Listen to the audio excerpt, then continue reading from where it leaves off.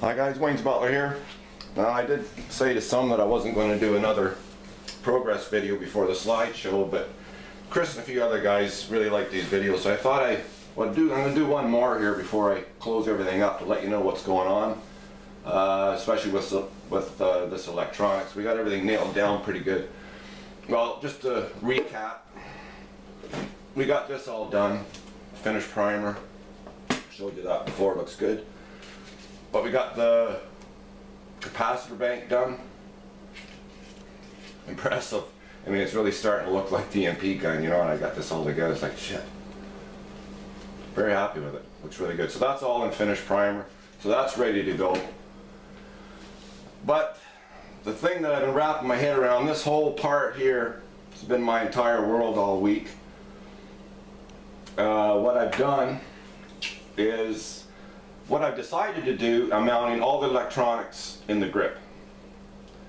After I took this, you know, ripped this toy apart, started seeing how the circuit board and everything's designed, I thought, well, I don't want to start lengthening wires like I was originally going to do.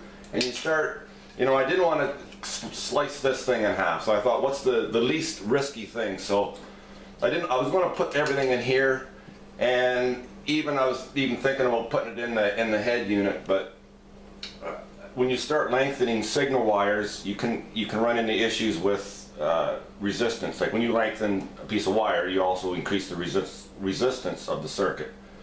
So anyways, when I got everything out, I said this all made sense. You know what I mean? Keep it simple. So what I did, like I said, I cut the ring out for the speaker, and I glued that in the grip. Now what I did with the grip is I used this pin vise, and just the way the design of the grip was, I don't want to flip this over right now, but I drilled a whole bunch of holes all inside this thing here, so the speaker will fire through. You can't, when you hold the grip up, you can't really see the holes, so it'll be cool, and it works too, it still works. And then I'm going to put the circuit board up front here. Lucky everything just seems to be falling into place here. It's I'm quite happy with how everything's turning out. The only thing that this trigger system is not going to do, it's not going to turn the lights on. Now when you guys seen the demonstration in the unboxing, the way these lights flash on and off when you pull the trigger, that's not movie accurate. Now if you do remember the scene, when the bat pod's going through the tunnel, he has the EMP gun propped in the back of the bat pod, and that light's on in the gun. The light is on in the gun while the bat pod's going along, turning all the lights off. So the lights aren't controlled by the trigger. So what I'm going to do is, that trigger is just going to operate the sound. I'm going to take right in about there. The receiver goes in here. I'm going to bore that out, and I'm going to put two switches. One switch for the lights, which will be on and off at will, and the other one will be the power supply for the circuit here. That switch here, it's hardwired into the circuit board. I didn't want to take it out. I could start jumping terminals and stuff like that. I didn't want to do that. Again, I want to keep it simple and dependable. So the switch is in a permanent on position, so I need some way of turning the circuit off, which is why I'm going to put a switch in that. And then the battery pack, I cut that out of the gun, just cut out what I needed, and I'm going to, you know, run extension wire. What I'm going to do is I'm going to drill a hole here, run the wire up. Wire's going to go inside that head unit. This piece here, when I cast that and clear, I'm going to drill a hole here and here, and I'm going to be able to have this removable, so you can access the battery pack. And there's going to be this battery pack. Oh, not that. This will be the battery pack for the LEDs. This is actually the battery pack that comes with the LED. It's kind of like a test thing when it's in the store. So I thought, I'm going to use that.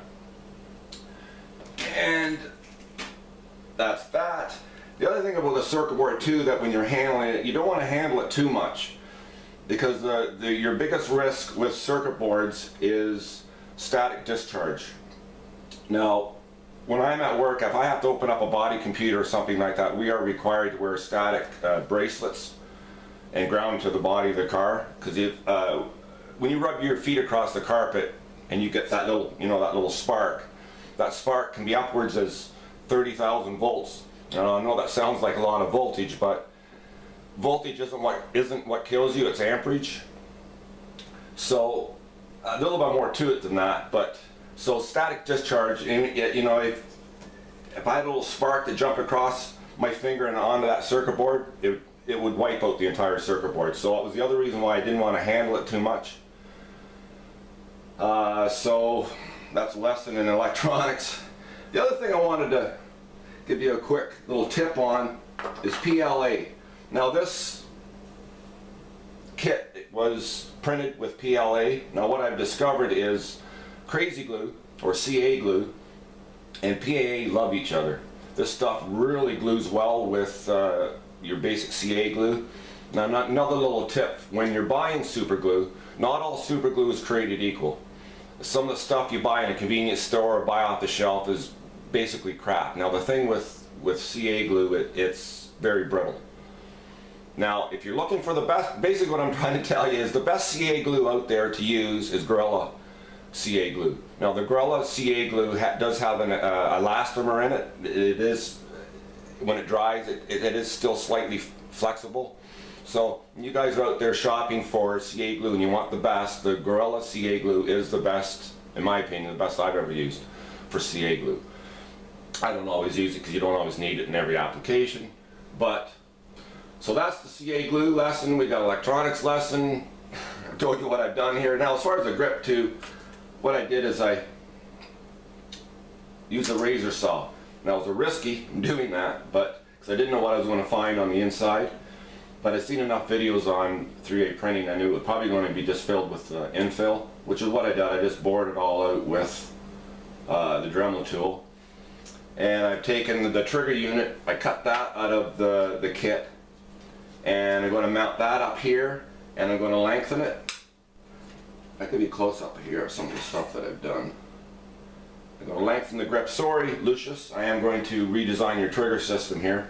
Now when you look at that, it is movie accurate. The way that trigger system is designed, it is movie accurate, but you'd have your, you put your finger in there no problem, but Batman would have a hard time getting his finger in there with his gloved hand. So this trigger system is going to be designed a little different. It's going to come up to about here, and it's going to kind of echo the shape of the thing. It's going to look like it belongs there. And what else have I done? And that's about it. Let me just give you a little close up here so you can see what it looks like before I shut this grip up in my mouth here in a minute.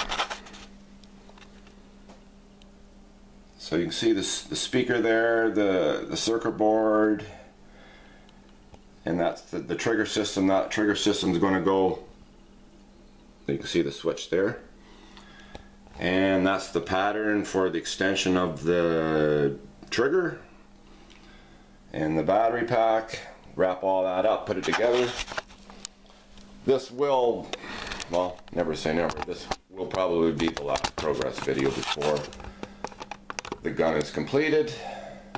What I'm going to do when the gun's done, I'm going to do a video, talk about what we've done, and then I'm going to tag on the slideshow vid of breaking all this down.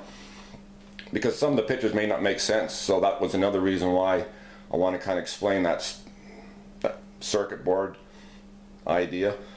It's going to work good, I'm really happy with it. And what day is it? Saturday morning up here in Canada. It's sunny out, weather's nice, but I'm going to be indoors doing this. Thanks for watching, guys. Wayne's Butler signing off. Peace and love to all.